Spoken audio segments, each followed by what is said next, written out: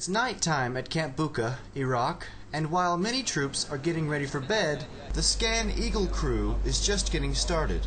The Scan Eagle unmanned aircraft system, with its onboard camera, is used to gather what the military refers to as ISR, or Intelligence, Surveillance, and Reconnaissance. The aircraft is operated by Air Force Security Forces personnel, and Colonel Alan Metzler, the 586th Air Expeditionary Group commander, tells us why this asset is so useful. The Scan Eagle capability provides us the capability we need to see what's going on the ground, and it gives confidence to the airmen who are on the ground, knowing that they've got someone watching over them. This 7-person crew works hard to keep watch over and provide vital information to ground troops in Iraq.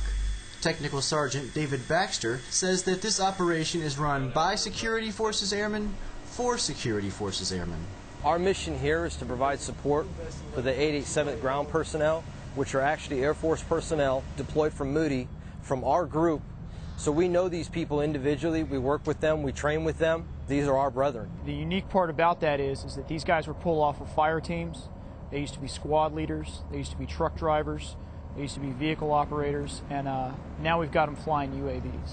Now, when you step back and look at it, when we pull guys off a flight and now we end up supporting those same guys, it's pretty advantageous because they can provide a unique insight into how operations on the ground are going. So, in a sense, it kind of puts us ahead of the ball game because these guys know who they're supporting. That's not something that you can learn in a classroom. That's something that happens over a deployment, over 2 deployments, over a career. And that's what these guys can bring to the fight.